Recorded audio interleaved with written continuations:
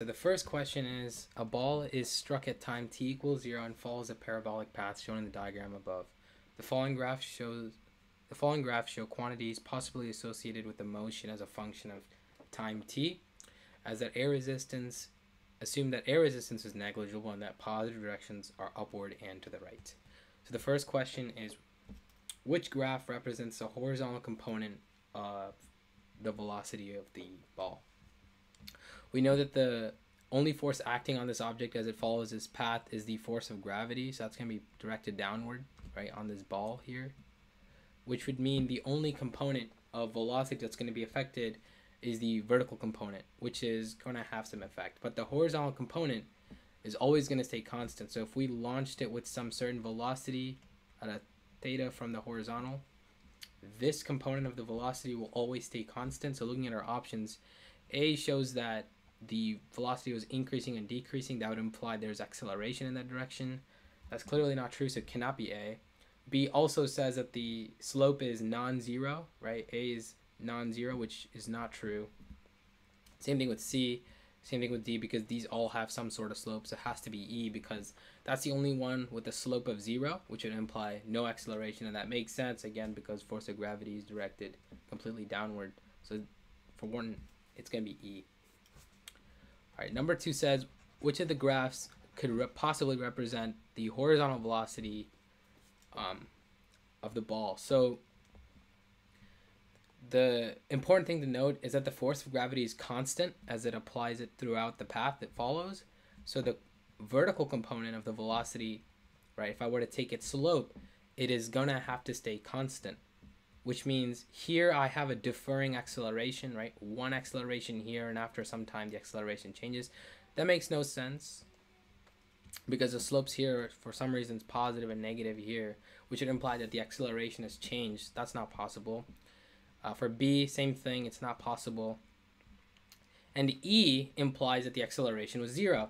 And in this case, acceleration is supposed to be equal to G, so cannot be E. So we're going to have a constant slope.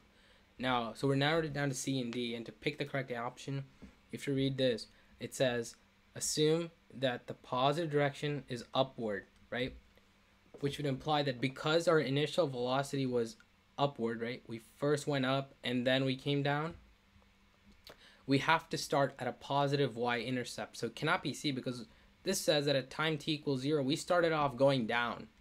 That doesn't make any sense. We started off going up. So it has to be D, and then our y component of the velocity constantly goes down at a constant slope, right? The slope here is going to be, again, G. So the answer to this, number 2, is going to be D. All right. So number 3 says an object with an initial velocity v0, as shown above, slides up and then down a long frictionless inclined plane. Which of the following is true of the object as it moves? The first option said is constant acceleration while moving up the plane and a greater acceleration while moving down the plane. So again, this is, you just have to draw it out and look at the forces acting on the object. The only force that acts on the object is going to be the force of gravity, which is going to be directed downward, but a component of it is going to be directed in the direction of the plane, which is going to be mg sine theta.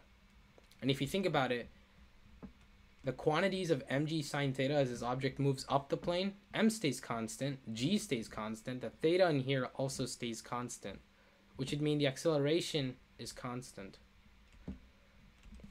So for A to claim that the acceleration is greater, that cannot be possible because even as we're going down, this is still going to stay the same. B says it has constant acceleration while moving up the plane and a smaller acceleration when moving down the plane. Again, same reasoning, not true. C says that it moves with a constant velocity both up and down the plane. This says constant velocity, not acceleration. That's the key word. Velocity does decrease as it goes. I mean, it depends on how you define it.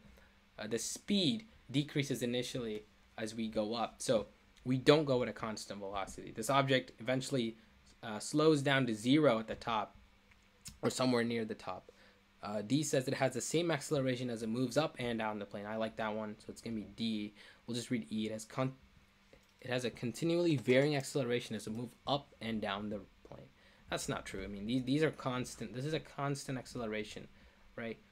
This is a constant force, right? Dividing by m tells us that this is the acceleration. This is constant. Okay. All right. Okay, here's number 4. Two blocks of masses m1 and m2 are connected by a massless string that passes over a wheel of mass m, as shown above. The string does not slip on the wheel and exerts tensions T1 and T2 on the blocks. When the wheel is released from rest in the positions shown, it undergoes an angular acceleration and rotates clockwise. Which of the following statements about T1 and T2 is correct? Okay, so because this is a massless pulley, because this is not a massless pulley, we need to realize that the tensions on one side of the pulley is not going to be the same. So we got to realize that fact, because it could be same, but we just know that it's not necessary for it to be the same, right? If it was massless, we know the tension is the same on both sides. Okay, so because this is the case, if I were to draw a free body diagram, basically they're asking us which of the following statements is correct. One says T1 is equal to T2 because the wheel has mass. I think the best way to work this out is just first to draw out a free body diagram of M1, which feels a M1G force pulling down and an upward force of the tension force, T1. Now, because we're on the same side of the rope, right, that same tension force is going to be pulling down on the pulley. It's tangent to the pulley. T1, it's going to be pulling down on it, right? It's kind of like Newton's third law, but not necessarily. It's like T1 is pulling up on this, which would mean which would be the T1 that's also pulling down on the pulley. Similarly, on the other side, you have M2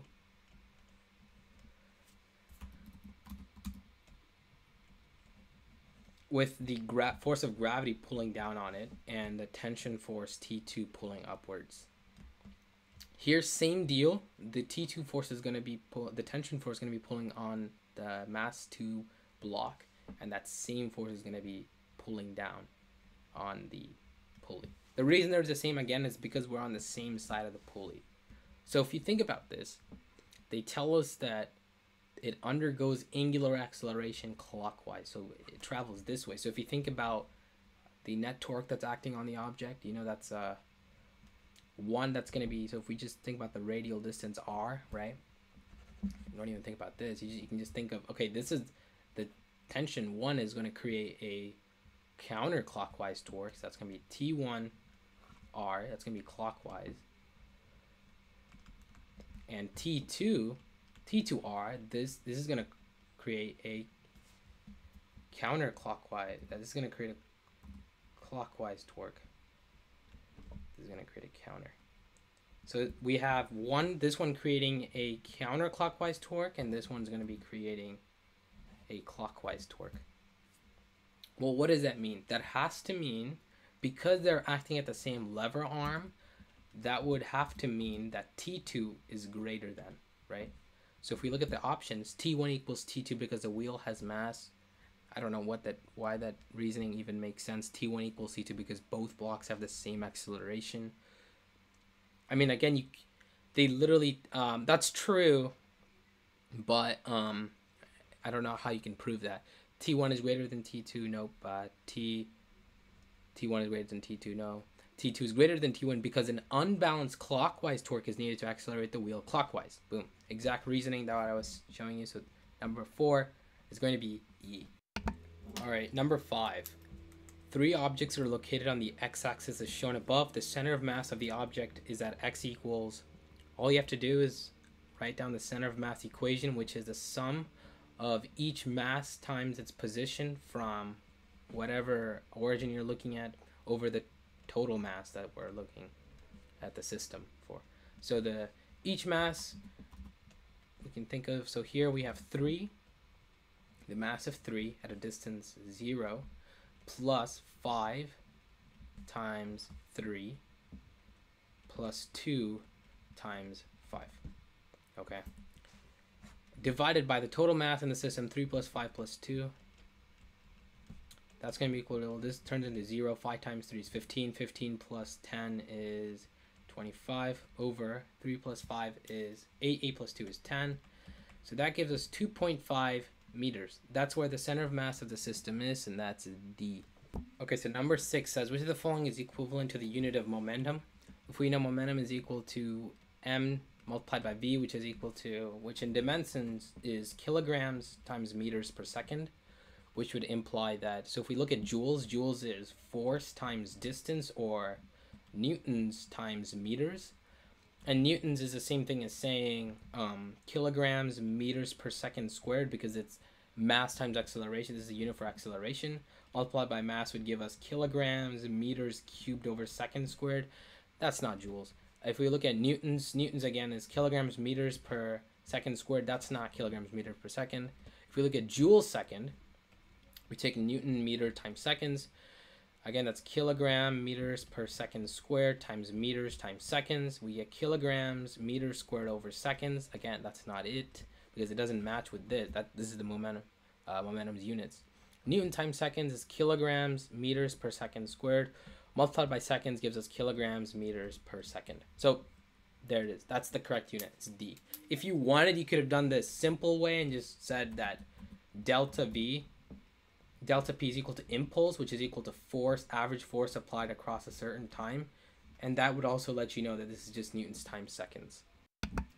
All right, number 7 says, two objects are dropped from rest from the same height. Object A falls through a distance dA during time t, and object B falls through a distance dB during time 2t.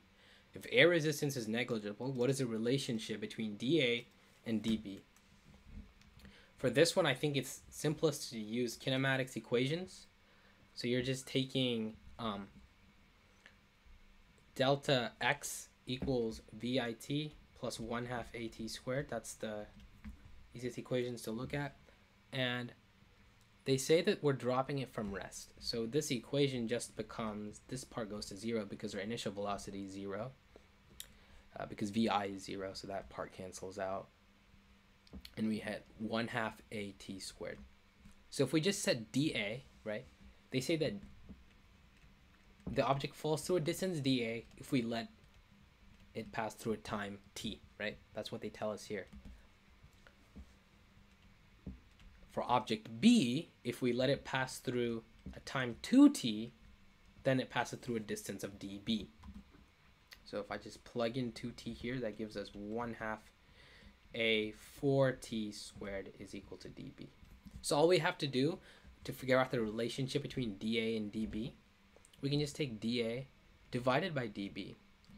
That should be equal to, well, we just plug it in, 1/2 AT squared. I'm just rewriting this here, right? Divided by 1/2 a 4t squared. This would tell us that the 1/2s cancel, the a's cancel, the t squareds cancel, and you get 1/4, which would mean that dA is equal to 1/4 of dB. So then you get A. Okay, number 8. The maximum mass that can be hung vertically from a string without breaking the string is 10 kilograms. A length of this string that is 2 meters long is used to rotate a 0.5 kilogram object in a circle on a frictionless table with the string horizontal. The maximum speed that the mass can attain under these conditions without the string breaking is most nearly. For this one, you just have to think about centripetal motion, right? So you have the object moving across in a circle, but it is moving vertically, right? They tell us that it's moving vertically. That's a terrible circle. I'll redraw that. All right, that's even worse, but it's okay. So the maximum mass that can be hung, so this is the tension force that's acting on the object. What you got to realize is that because this is spinning vertically, the maximum tension that you can attain is always at the bottom. The reason is because if the object was at the bottom, right, not only would you be facing a mg force downwards, if you think about it, you'd force force of gravity downwards, you'd also face a tension force upward, right? And if you write your equations down, you get T minus mg is equal to the net force that acts on the object to provide the centripetal acceleration, which we can say AC. This is just Newton's second law, net force is equal to ma. And this is an a. This is the centripetal acceleration. And you look at it, T is equal to mac plus mg. So at the bottom, you have the addition of these two, right? So you know this is where it's going to have the maximum tension force that it can sustain. At the top, if you write your equations down again, you have the tension force.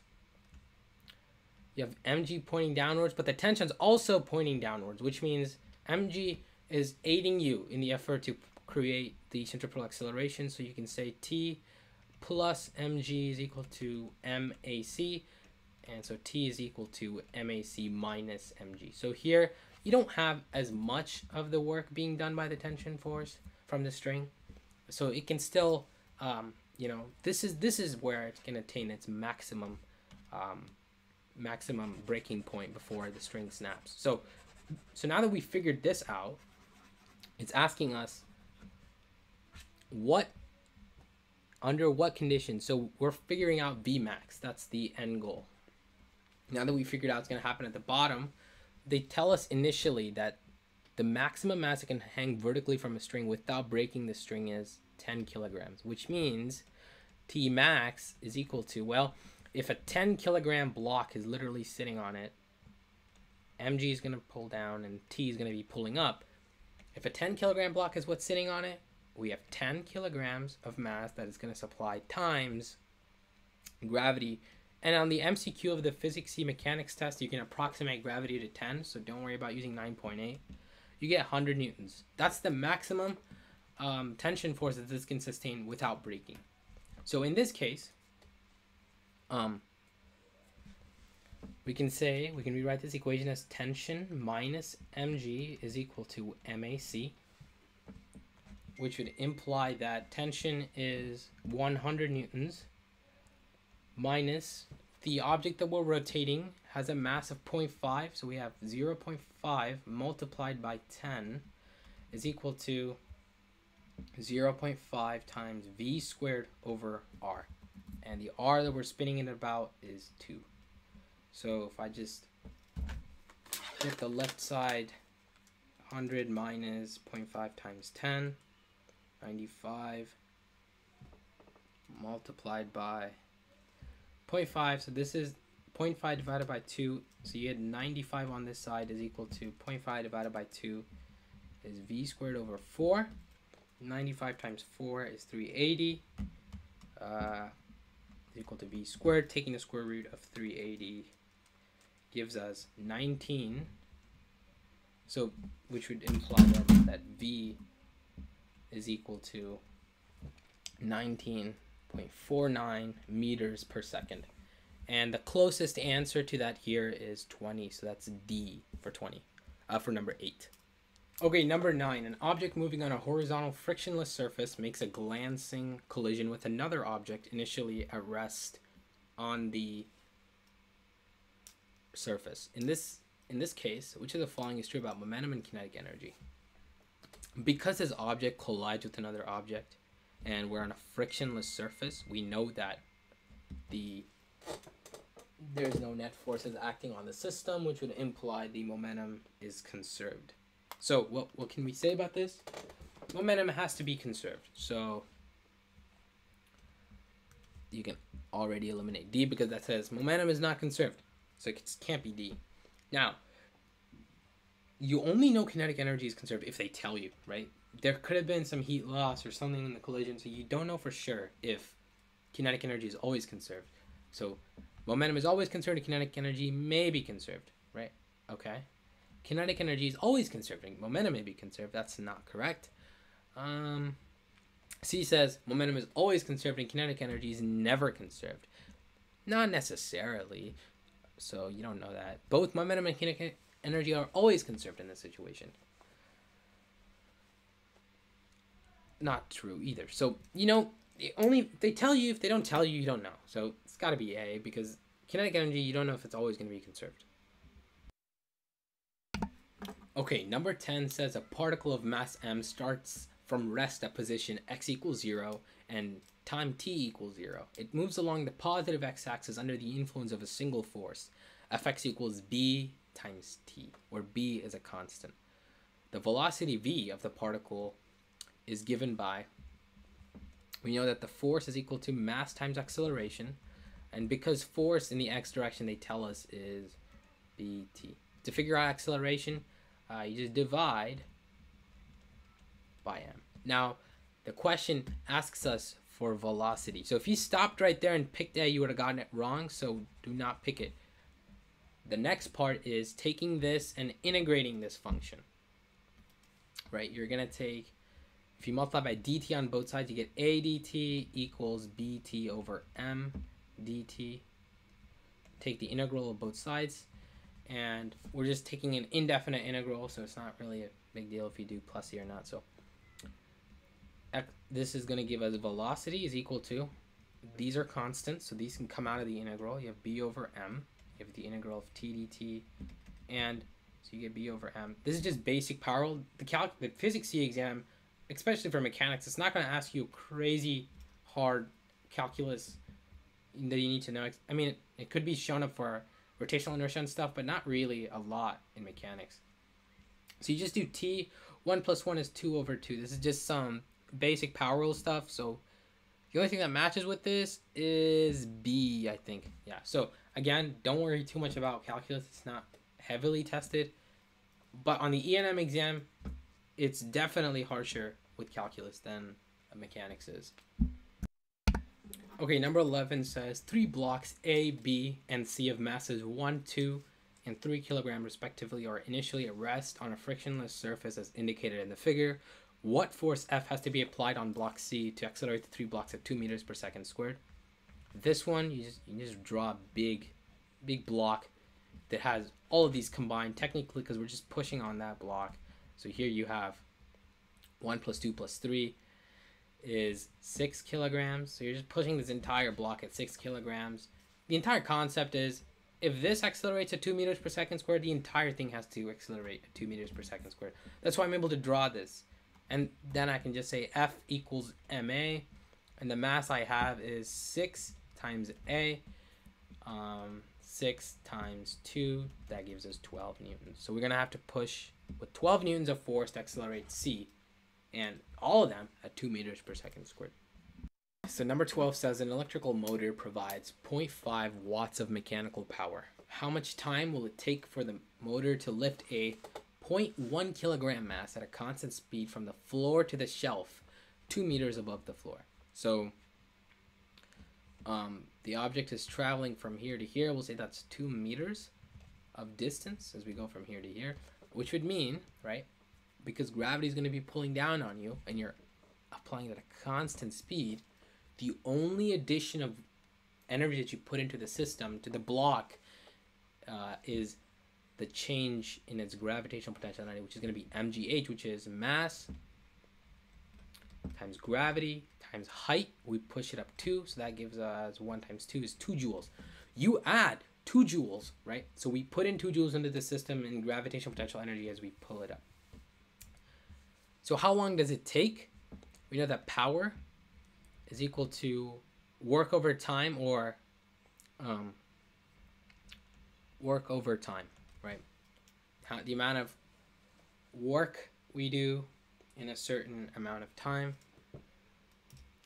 So we can just take 2 joules, we apply 2 joules of amount of work we do in a certain time, which is, we don't know what we're solving for, and that must be equal to 0.5 watts. If I divide and multiply by 2 on the other side, we get 0.5 times 2. Divide, we get t is equal to, dividing by 0.5 on both sides. That gives us t is equal to 4 seconds. So we take 4 seconds for the motor to lift this up and give it 2 joules of energy. And again, that is only if we're moving it at constant speed. If we do put in some energy and this thing has some velocity at the edge, then we have added more than just 2 joules. We have added more to the system. So, but in this case, it's just going to be E. Okay, number 13. A block slides down from rest with negligible friction down the track above, descending a vertical height of 5 meters to point P at the bottom. It then slides on a horizontal surface. The coefficient of friction between the block and the horizontal surface is 0.2. How far does the block slide on the horizontal surface before it comes to rest? So this is just energy conservation.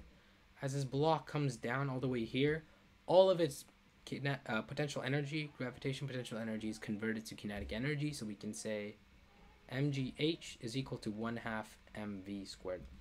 Right? All of the kinetic potential energy initially has been converted to this. There is no loss in friction because they tell us that mu is equal to 0. So if I just cancel my m's, multiply by 2, we get that v is equal to the square root of 2gh. That's the velocity that this object will have at point P. Now, we know that mu is equal to 0.2. So, while thinking about that, they were asking how far does the block slide before it comes to rest.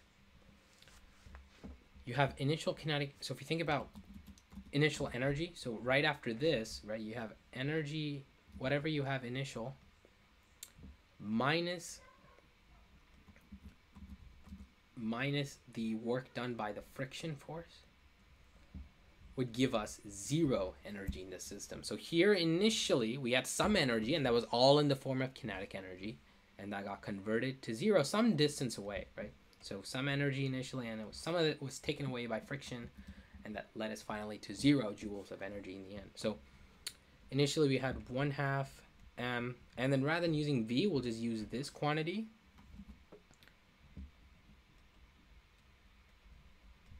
(2gh squared), minus the work done by friction. For this, you're going to have to do force times distance, but here the force that's acting on it is friction, so you can do the normal force, right, multiplied by mu naught. That's going to give you the force of friction multiplied by the distance we travel, which we're trying to solve for, is equal to 0. You can simplify further by saying that Fn is equal to mg, because that's the normal force, by mu naught. That gives you the frictional force multiplied by the distance we act on as a work. So if we add it on both sides, we get 1/2, and if I take the square of a square root, it gives me 2gh is equal to mg mu d, canceling the m's, canceling the g's, canceling the 2's. So we get h is equal to mu d, and h over mu is equal to d. So this is the distance that the object travels. So it all just comes down to, okay, what height did I have? 5 meters over mu naught, which was 0.2. And that gives me, what is 5 divided by 0.2? That's 25. So we travel a total distance of 25 meters before coming to rest. This is kind of crazy because this kind of lets you know that literally nothing about the mass even matters. And it doesn't even matter what the gravity is, right? So it's kind of crazy to think about. All right, 14. The graph above shows velocity as a function of time for an object moving along a straight line. For which of the following scenarios of the graph is the acceleration constant and non-zero? So this is a velocity versus time graph. If we take the derivative of velocity, we get acceleration. So if we take the derivative here in the section P to Q, we see that acceleration is 0 because the slope is 0. So it cannot be PQ. Anything with a PQ in it is wrong. So it cannot be E or C, right? Okay, what about QR? You can see that the tangent lines here are actually changing. So it looks like this. If I were to enlarge it, QR. If you take the derivative velocity, right, the tangent lines of the thing, right, it changes. I mean, this is kind of terrible, but you can see that the slope constantly changes each time, which would mean the A isn't constant, so cannot be QR. So you're left with just B or D. Now, let's look at the next portion. R to S. Do we have a non-zero slope? That's correct. This is not 0, and it's constant across this entire segment. The slope is always constant. Look at this. We have some constant value that is not equal to 0. Same thing with from S to T. It's not equal to 0. It's some value that's not equal to 0.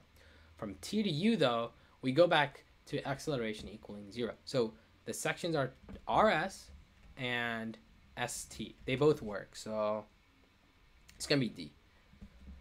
All right, number 15. The velocity of a particle moving along the x-axis is given as a function of time by the expression v of t is equal to 3t squared minus 2t plus 4, where v is in meters per second and t is in seconds. What is the acceleration of the particle at time t equals 2 seconds? again, dv dt, derivative of velocity with respect to time is equal to acceleration. So we just take the derivative of v of t, which gives us, with power rule, that 2 comes down. 3 times 2 is 6t minus 2. Is probably one of the easier questions on the test. At time t equals 2, we just plug it in. 6 times 2. 2 is 12. 12 minus 2 is 10.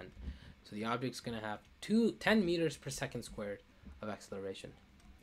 So number 16 and 17 are both part of the same question. An unstretched ideal spring hangs vertically from a fixed support. A 0.5 kilogram object is then attached to the lower end of the spring. So it's like we have something just standing still, and then now we attach some block to it, which is 0.4 kilograms. The object is then pulled down a distance. So now, after attaching it, we stretch it a certain distance. If this was our equilibrium, we stretch it a distance of 0.35 meters from its unstretched position and released. So now it's going to oscillate back and forth.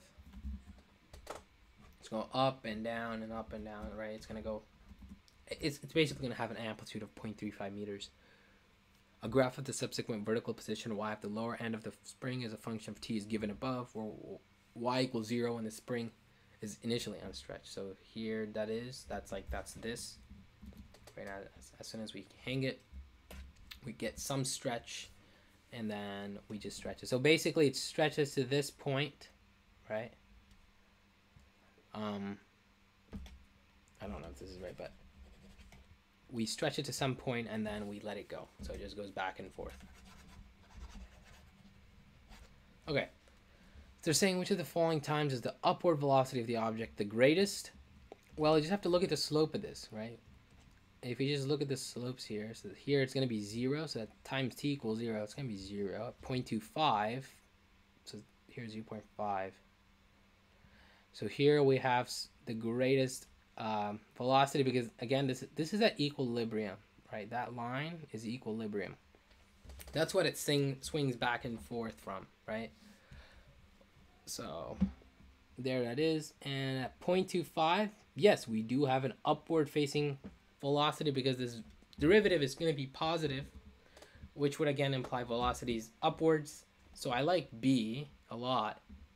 I can automatically reject A. What about at 0.5? It's 0. That's not going to be correct. 0.75. That is a good guess, because this does have the greatest velocity, but it's in the opposite. I mean, I shouldn't say that. It has the greatest speed, but it's in the opposite direction. So this is pointing downwards. We're going farther down. It's like when the thing is trying to go down now. As soon as it reaches equilibrium at 0.25, we're going up. So it can't be D. In 1 second, it's like, again, 0. So the answer to 16 is going to be B. 17 says, what is the spring constant of the spring? So according to our equations, omega, the angular velocity, is equal to square root of k over m. This is also equal to 2 pi f, or 2 pi over t. So solving for this, we get that if we multiply omega is equal to 2 pi t, 2 pi over t. Actually, we don't need to do that. We can just set these two equal to each other. We can say that square root of k over m is equal to 2 pi over t. Squaring both sides gives us k over m is equal to 4 pi squared over t squared. And so when we solve for k, we just have to multiply by m, which tells us that k is equal to 4 pi squared over t squared multiplied by m. So k is equal to pi squared. The period here is, okay, so if we just go from one point to another point, right, we're going down here, going down at this point. The period here, 0.5. Here, that's 1.5. So we have a period of 1 second, right? That's how long it took. So we have 1 squared multiplied by the mass of the object, 0.4 kilograms. They tell us that right here, so 0.4. All of that simplified tells us that k is 4 pi squared times 0.4. That gives us 15.79. That's closest to A. So 17 is going to be A. 18 says identical net forces act for the same length of time on two different spherical masses. Oh, I didn't crop this right. This is part of the next question, so don't worry about this. Identical net forces act for the same length of time on two different spherical masses. Which of the following best describes the change in linear momentum of the smaller mass compared to that of the larger mass? Change in momentum is equal to impulse, or the force that's acting on it, integral of the force that acts on it. So if you think about this, we know that dp dt is equal to force net F net. So we just multiply, right? This is basically the derivation for how they got impulse, right? So impulse, change in momentum, is equal to the integral of force times time. And the simpler way to look at this, 4 times dt. A simpler way to look at this is just saying the average force multiplied by a certain change in time interval. So because we have the same force that's acting on the object, this is going to be the same, and in the same time frame, the change in momentum is going to be the same for both of these spherical masses. This is a very similar scenario to when two objects collide with one another, right? According to Newton's third law, they both feel a force on each other. They're equal in magnitude but opposite in direction, because the magnitude of the forces, magnitude of the time is the same, right? In a collision, the magnitude of the change in the momentum of the two objects is also going to be the same. So that's basically a concept. That's the entire concept they're testing in this question. So it cannot be smaller, it's not larger, it's equal to. So 18 is going to be C. Okay, number 19 says the uniform thin rod shown above has mass m and length L. The momentum of inertia of the rod about an axis through its center and perpendicular to the rod is 1/12 ml squared. What is the amount of inertia of the rod? What is the moment of inertia of the rod about an axis perpendicular to the rod and passing through point P, which is halfway between the center and the end of the rod? So here you just have to use a parallel axis theorem, which states that if we just shift it a certain distance from the center of mass that we're rotating it about, you just have to do the inertia on the center, about its center of mass, plus mass of the object times d, the distance that we move it squared. It's going to be the final inertia of the object. So here, initially across the center, right, you have 1/12 ml squared, plus now we move it a distance here from the center, a distance of L over 4. That's because this entire part is L over 2. So if you take L over 2 minus this L over 4, if you take L over 2 minus L over 4, that gives you L over 4. So we move it a distance. We just changed the axis of rotation. We shifted it by a distance of L over 4. So we can just write m times L over 4 squared is equal to I final. Here this just becomes 1/12 ml squared plus ml squared over 16. If we just add 1/12 and 1/16, my calculator, that gives us 7 over 48 ml squared. That's going to be the final moment of inertia of the object if it's rotating about this end. Alright, question 20 is saying a certain one-dimensional conservative force is given as a function of x by the expression F equals negative kx cubed, where F is in newtons and x is in meters. A possible potential energy function U for this force is, you know, the potential energy is equal to the integral of force times the distance we travel, but negative, so the change in this, right? Take the integral of negative kx cubed dx, and we have a negative here. These negatives become a positive. This is going to be equal to the change in potential energy, and you just get kx to the 4th over 4. So this is going to be d. Okay, number 21. Which of the following is a differential equation that correctly describes Newton's second law for a simple harmonic oscillator of mass m and restoring force constant k? The force that acts in a simple harmonic oscillator is negative kx. So this is equal to ma. So to write a differential equation, all you have to write is just rewrite a as the second derivative of position with respect to time. There it is. And so the only thing that matches is b. So don't get freaked out by the differential part. They ask this a lot in FRQs. All you have to do is just replace the a or the v with just a position, the respective to position. That's all you need to do. You don't have to worry about it. Okay, 22 says, the elliptical orbit of a comet is shown above. Position 1 and 2 are respectively the farthest and the nearest position to the sun. In position 1, the distance from the comet to the sun is 10 times that at position 2. So all they're saying is, if we say the distance here is d, the distance from the sun to this would be 10d, right? It's 10 times that at the distance from sun to position 2. So at position 2, the comet's kinetic energy is, well, if you think about it, the angular momentum is conserved in the situation, right? Which is going to be r cross p, which is going to be equal to L. Well, at 10d, right, we know for a fact that the radius is greatest here, right? I mean, it's pretty obvious. And at 2, the radius is smallest here because they tell us that. We know also that the angular momentum has to be conserved because there are no net external forces acting, or no net external torques acting on the system. So because of that fact, these are vectors, by the way. Given that fact, all we have to do is say, well, because this is conserved, we just have mvr. That's just a rewritten way to say this. And at position 1, our m stays constant. We'd have to look at that. The r was the greatest here, which would have to make v the smallest.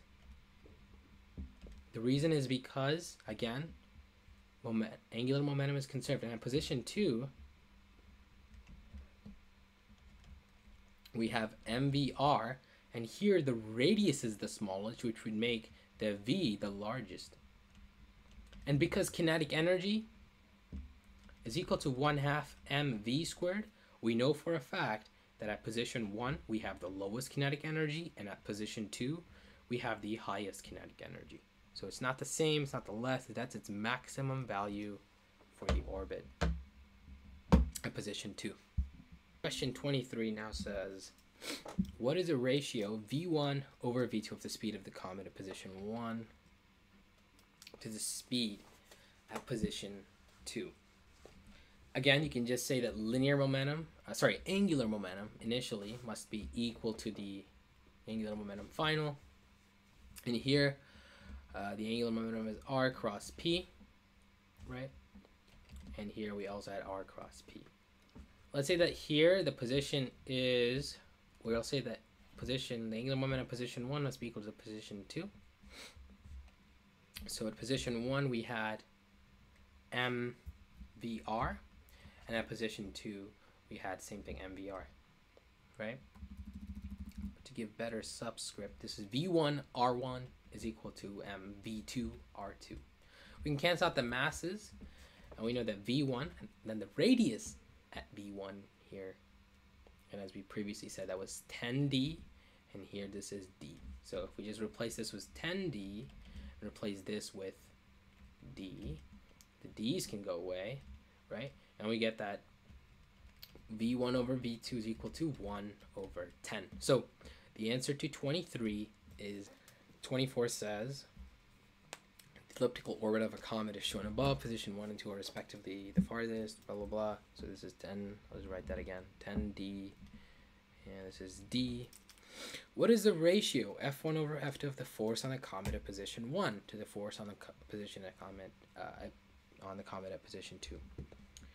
You just have to take the force of gravity at position 1 and 2. So the force of gravity at position 1 is g, m1, m2, or the mass of the sun, right? You have that over, and we can just call this m, and the mass of the sun. So we have m and the mass of the sun over r squared. Well, here we have 10d as our r squared over gm over here and m of the sun over d squared here, because the radius is d compared to 10d over here. So the g's can cancel, the m's can cancel, the mass of the suns can cancel, and we get 1 over 100 d squared over 1 over d squared. If we were to bring the d on top, you get d squared over 100 d squared, and then these can cancel, and you get 1 over 100. And that should make sense because the force here is definitely larger, so it cannot be CD or E, and it has to be E. I mean, you can cross CD, E off immediately because there's no way that the force can be greater than 1. I mean, the ratio of the forces can't be greater than 1. So it can't be, it has to be A. A block of mass M is pulled across a rough surface as shown above. The coefficient of friction between the block and the surface is mu k.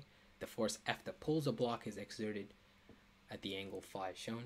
Which of the following is an expression for the magnitude of the frictional force on the block if it is moving at a constant speed? We know that the force of friction is equal to the normal force multiplied by mu. Here the normal force is the force that the floor exerts on the block, right?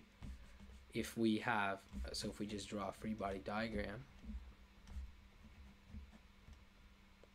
I feel a mg force downward and an upward normal force. Now, the normal force basically counteracts whatever it gets pushed on itself by. So, because we're applying a force in this direction, the only force that the normal force experiences is the difference between mg and the vertical component of this. The reason is because f sine theta, f sine phi, right, that aids, that helps normal force because we are in the direction, so it doesn't have to push up as hard because this is already decreasing mg by a certain amount. So if we just take mg minus f sine phi, that gives us normal force. And to go back to force of friction, that's equal to normal force multiplied by mu.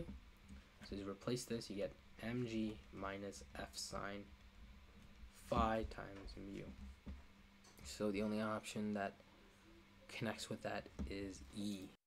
Okay, 2 4-kilogram blocks hang from a rope that passes over the 2 frictionless pulleys as shown in the figure above. What is the tension in the horizontal portion of the rope if the blocks are not moving in the rope and the 2 pulleys are have negligible mass? Again, because these are negligible, the pulleys, the tension across the rope is going to be the same. So if we just look at this 4-kilogram block, there's one of these 4-kilogram blocks, we know that there is a mg force pulling down on it and a tension force pulling up on it.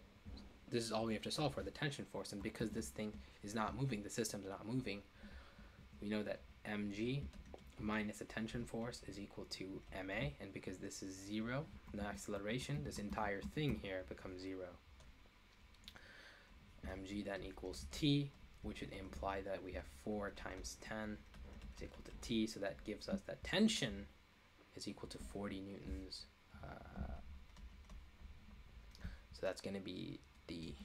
Alright, 27 said it was a ball of mass 0.2 kilograms.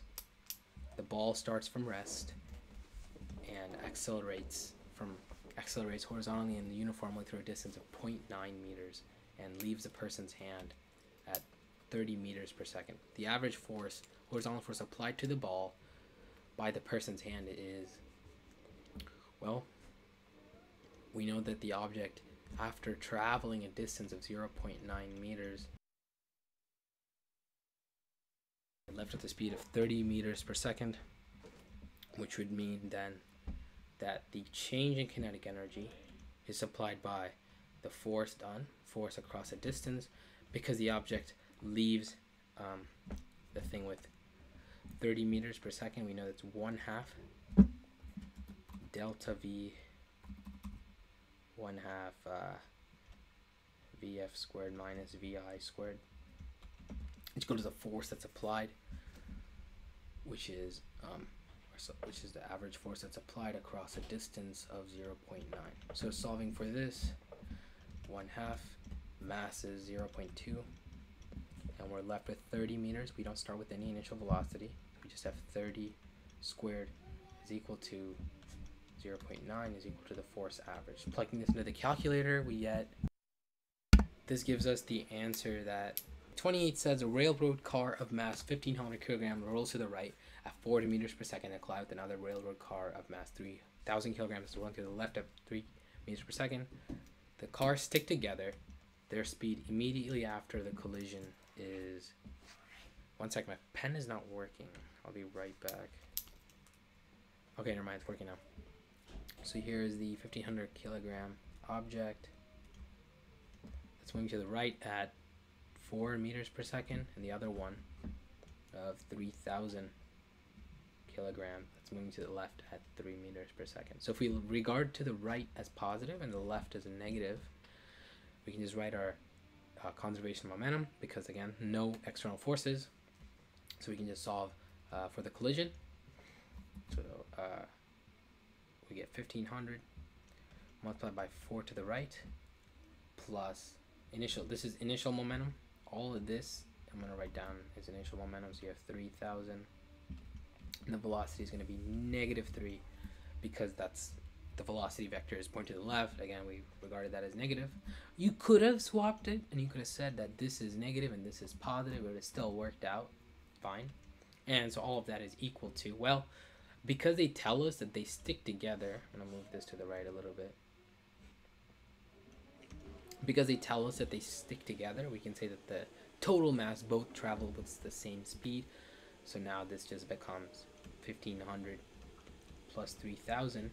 All of this mass together, they move with the final velocity.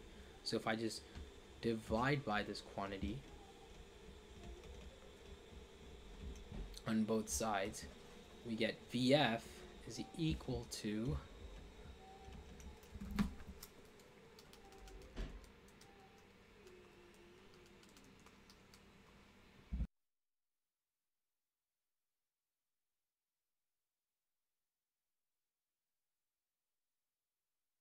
that gives us this as -2/3 meters per second. But again, they're asking for speed, so we only want the absolute value of this, and that's A. Okay, 29 says a meter stick of negligible mass is placed on a fulcrum at the 0.4 meter mark with a 1 kilogram mass hung at the 0 mark. So if I were to draw this, and a 0.5 kilogram mass hung at the 1 meter mark. So here we go, we have the fulcrum here. And this is hung at the 0.4 meter mark, and a 1 kilogram mass is hung at the 1 meter mark, 0 meter mark. So here's a 1 kilogram mass hung at a 0 meter mark. So this is 0 meters, 0.4 meters, and a 0.5 kilogram mass is hung at the 1 meter mark. So here's all the way at the end. We have the mass of a 0.5 kilogram block that's hung here at 1 meters. So the magnitude of the net torque on the object. Okay, so to figure out the net torque, let's figure out this. You just have to take R cross F for each of these. So if I just do that, so the R is well, from here to here, from the axis of rotation to the line of action of the force, that's a distance, the radius, that's a lever arm of 0.4 meters times the force that's acting on it. Well, that's 1 times 10, because mg, this is mg, right? Force times radius, so this is force times radius. That's all I did, I just multiplied them. How to get the sign, right? You're gonna have to use your right hand rule. The equation says torque is equal to R cross F. So you point in the direction. So in this case, you point in the direction of R, which is this, and the direction of F. So you cross your hands. If I put my hand in the direction of R and cross it, my thumb points out of the page. So if we say that out of the page is positive, we multiply this by a +1. That's it. And then we add this object's keep that blank for the sign, but we'll figure out this object's mass is the force that it applies is 0.5 times 10 mg at a distance here to here is 0.6, right? Because this is the 0.4 mark. If we just take 1 minus 0.4, that gives us 0.6. So, and again, do the same thing here.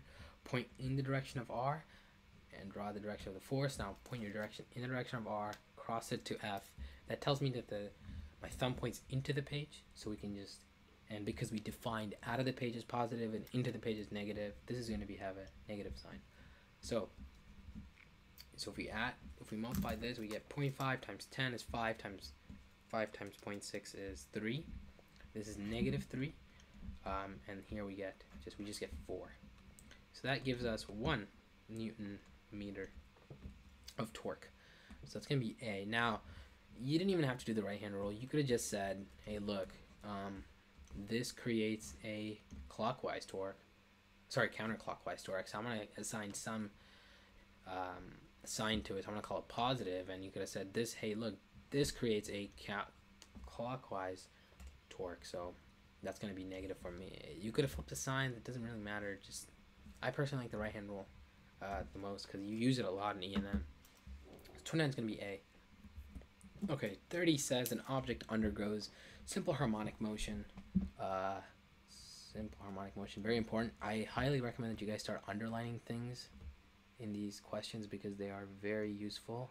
The simple harmonic motion is going to come in key along the x-axis shown above, where x equals 0 is the object's equilibrium position. Which of the following graphs best shows a relationship between the object's acceleration a and its displacement x from the equilibrium? You know for a fact that if it's going through simple harmonic motion, a has to be directly proportional to x, right? But in this case, we have negative kx, right? If negative kx is directly proportional to this, because force that it acts upon is directly proportional to the displacement we are from the equilibrium. And that's why the force from a spring or something is always negative kx. So if we just divide by mass, right, to get acceleration, some mass, that tells us that the slope, negative k over m, and so because this is x, the slope here has to be negative k over m, which would imply that the slope has to be negative and constant, right? I like A because it's negative and it's constant. B is positive. I don't like that. C says the slope changes for some reason. I don't know why. D says it's not possible, and E says it's not possible. Now, again, right, it's very important that you realize that there has to be a negative here, very much so, because a conservative force acts always away. It always tries to pull it toward equilibrium. So when you're at a high positive x position, the negative acceleration indicates, like over here, the force is going to be pointing toward the left. That's what even gives you the simple harmonic motion. As you're here, the force pulls you back. As you're here, right, when I'm here, the positive acceleration pulls you to the right, which would indicate a conservative force acting on the system. But here it says I have a positive x and I have a positive acceleration. That would imply then, look, if I'm here, then my force also points to the right, which would mean I'll just keep going out and out. There's no simple harmonic motion in that case. So very important that you pick A, because B and the sign is very important. So keep that in mind. Last 5 problems. So this one says ball 1 is dropped from rest at time t equals 0 from a tower of height h as shown above. At the same instant, ball 2 is launched upward from the ground with an initial speed v0. If air resistance is negligible, at what time t will the two balls pass each other? What I think is the most important is, I'm just going to say that, well, the moment that they pass, or the distance that they pass at, I'll just call this y. This is where this reaches this point. That's also where this thing reaches, and they both meet. So looking at our kinematics equations, delta y is equal to vit plus 1/2 at squared. And if we look at delta y, the position this object undergoes, right, from here to here, final y minus initial y, or final y is y, and our initial y is h. So we have y minus h. Now this is the first ball. Again, we're doing the first ball here. The top ball. Now this is going to be equal to VIT. Now we're dropping it from rest. And this part goes away. This term goes away. We have 1/2 AT squared, and rather than A, I'm just going to replace it with G because that's what really accelerates this system. So let's do the same equation for the second ball now. So if we look at this, when it goes from here to here, right, the change in height, well, we started with 0 and we went to y, so we do final y minus initial y. Final y is just y, initial y is 0, so we can just say y is equal to VIT. This does have initial velocity plus 1/2 GT squared. Look, now we have y here and a y here, so I can just replace the y into that, and that tells me VOT plus 1/2 GT squared minus h is equal to 1/2 GT squared. And if I subtract 1/2 GT squared from both sides, this part cancels with this, and we get V naught T is equal to H, and T is equal to H over V naught. So the answer to this is going to be C. Alright, 32 is one of the harder questions, I think, on the entire MCQ section. So let's go ahead and do this. Suppose the potential energy of a particle constrained to move along the x-axis can be described by the function u of x is equal to 1/2 kx squared minus ax, where both a, k, and a are positive constant, stable equilibrium points about which the particle oscillates are located at. What you gotta realize is that this is a potential energy function as you go across, as you move across the x-axis, and you can only move in the x-axis, so we don't have to worry about y. Now, the crucial thing to realize is that this is a parabola. So if I were to graph u of x against x, right? If you think about the properties of a parabola, right? I think this is one I would memorize for the AP Physics E exam. Is the axis of symmetry is at negative b over 2a, right? That's where the thing, like, it's where the axis of symmetry occurs on the x-axis. So if I just plug in my b, which is alpha over 2 times a, well, the a here is 1/2 k,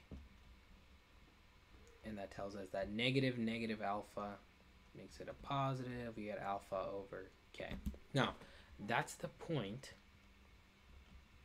where this parabola, I don't know what it looks like. It could be going through the zero axis. I mean, I'm not really sure what it looks like, but I know for a fact that this is where the object will have the lowest potential energy, because these are positive.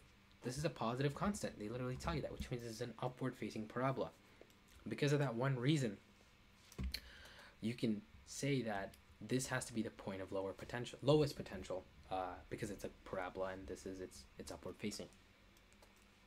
And the other thing to note is that the force that's acting on this object will always point toward lower potentials. If I have an object here, the force will point to the right, because that's where the lowest potential is. It's right here, right? That's what conservative forces do. They always want to point toward lower potential. And if I'm here, it'll want to point toward the left, right? Because this is where it always wants to go. I mean, think about it. If you have an object on a hill, gravity is a conservative force. It always wants to point toward lower potential. It wants to go here where it is the lowest potential. It has the lowest potential there, right? So because force always points toward lower potential, you know for a fact this is where it's going to stay at equilibrium, right? If I let it go here, it's always going to try to go here, right? I mean, it's not a hill because it's on the x-axis. So if you think about it, this is the point where it's alpha over k. If I let go of a particle here, it's going to go here. If I let go of a particle here, it's going to go here. So it's always going to oscillate about some axis. I mean, it depends, but this is where it's going to be, this is where it's going to have its equilibrium point, because once it's here, the force doesn't really do anything. Anywhere else you let it be, it always wants to go here, right? So keep that in mind. So the answer to this is going to be B, because that's the only place where it has static equilibrium the object oscillates at. Okay, so 33. I think this one's more of a tricky question, in my opinion, because of the wording. So, a ball of mass m falls vertically, hits the floor with speed vi, and rebounds with the speed vf. So, if we have the floor here, it hits the floor with speed vi, and rebounds with the speed vf. What is the magnitude of the impulse exerted on the ball by the floor? Easy, right? You'd be like, all right, bro, change in momentum is equal to what? Force multiplied by, oh, sorry. Yeah, you have to say change in momentum is equal to m times change in v. So I know this is m vf minus vi. So I'm just going to plug it in, right? Vf vi, they gave it to me. Boom, this is the answer. I'm going to pick b and I'm done, right? But if you do that, you're going to get the question wrong. What you have to realize is that these quantities here, these are vector, these are velocities, but they gave you speed, right? That's very important to note. They didn't give you velocity. If they gave you velocity, you could just say that you could say b and be done. But they gave you speeds. So we're going to have to define a coordinate system and solve this. So if we define up to be positive and down to be negative, we can do the same thing, right? This is still correct. We just have m vf, but vf is a vector, right? It has both magnitude and direction. The magnitude of vf is vf because that's what they gave to us. That's the magnitude, right? And the sign attached to it, that's what gives it the vector, right? So because it's pointing up, we're going to give it a positive. Now this is what the vector is equivalent to, right? Now we're going to subtract the vi vector. So the vi vector is, because it's pointing down, right? We give it a negative symbol, or I'll do this order, which is better. You first give it its magnitude because vectors have magnitude and sign. So first the magnitude, but now attach the sign because that's what this equals, right? We just have an equal sign. We got to make them equal, man. So it's the magnitude. We got the magnitude, right? Now we got to give it its direction. It's pointing down, so I'm going to give it the negative symbol. So because we have two negatives here, we get m vf plus vi. So the answer now is actually C. So always be careful, right? Sometimes they give you speed. It's almost easy to just do it quickly and get it over with. Always think about what a vector means, because I think that's the entire trick in this question. If you get the vector wrong, you get the question wrong. Almost everyone picks B and they just get it wrong. All right, 34 and 35, last two problems. A particle moves in a circle in such a way that the x and y coordinates of its motions are given in meters as functions of time t in seconds are x equals 5 cosine 3t, y equals 5 sine of 3t. If you know parametrics, or you're in Calc BC, you should be able to realize that this is a circle. If you were to graph it, it looks like this, right? With the radius of 5. The reason, it's just because it's moving in a circle, and as time progresses, the x position, right? As time goes on, the x position gets smaller, and the y position gets larger, reaching its maximum value of 5 here. And similarly, the y position gets 0, and you reach -5. It just goes on and on, right? So it just goes around the circle. That's basically it. So the radius here is going to be C. I think the easiest way is to just use parametrics. I'm not sure of another way that might be simpler, but I think parametrics might be the easiest, because I think all of you guys who are taking physics E should know parametrics. Unless you're an AB, I don't know how that would work. Again, like I said, you could just think about it graphically. So yeah, it's probably the best way to think about it. Which of the following is true of the speed of the particle? Now, this one's a little trickier. You have to realize that this is going in a circle, which would mean it's going in centripetal motion, right? And you know that because this is moving in a centripetal motion, the speed stays constant. It's always the same across each point. All that happens is that the x component goes, sum of the x component goes to the y component. It just keeps going back and forth between them, but the speed is always the same. So if you were to take, right, you can graph this. If you take dx dt squared plus dy dt squared, and if you graph this as a function on your calculator, you can do that. That's not good notation. If you just graph this as a function of time on your calculator, because this is speed, you will always see that, right? This is the derivative. Second, all I'm doing, right? This is probably the easiest way to think about it. I'm just taking the x position squared plus a y position squared, taking the square root. The v x and vy. So I'm taking the velocity in the x position squared plus the velocity in the y position squared, taking the square root. That's all I'm doing. That gives me the speed, right? Pythagorean theorem. So if I graph this, you will see that this always equals 15 meters per second.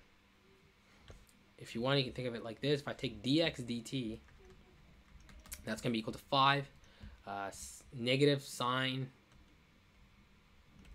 3t times 3. So that's going to be equal to negative 15. So the maximum value in the x position is going to be, the maximum velocity in the x direction is going to be 15 meters per second.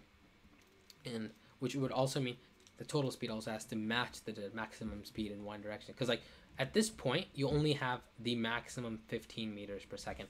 All of it has been transferred to x. And as you go down and down, like over here, you only have y positions velocity. So the answer to this is going to be B. So the answer to 34 is C and 35 is B.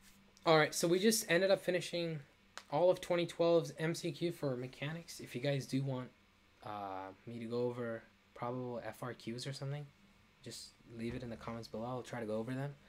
But thanks for tuning in to today's live stream. Hopefully it was very helpful for you guys. And yeah, that's it. Thank you.